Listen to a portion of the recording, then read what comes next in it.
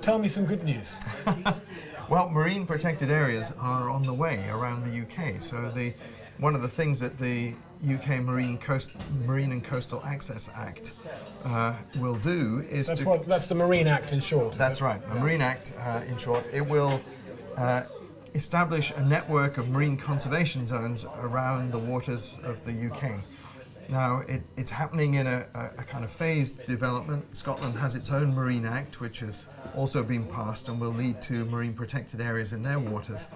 But at the moment, England and Wales are moving fast to establish networks of marine conservation zones by 2012.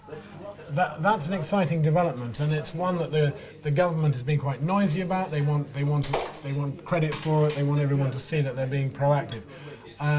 Is it enough?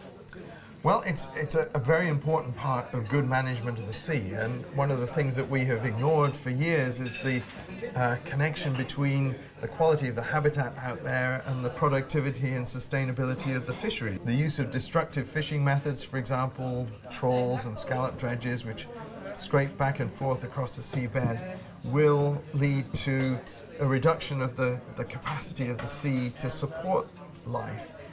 And what that means is that no matter how good your sums are on the fisheries themselves and the amounts being caught, those fish stocks are going to suffer as a result of the overall degradation of the sea. So really, conservation zones are in the best interest of the fishing industry, and it behoves them to get behind the design of the conservation zone network so that they have the best chance of being in the places that are important to the species that we exploit.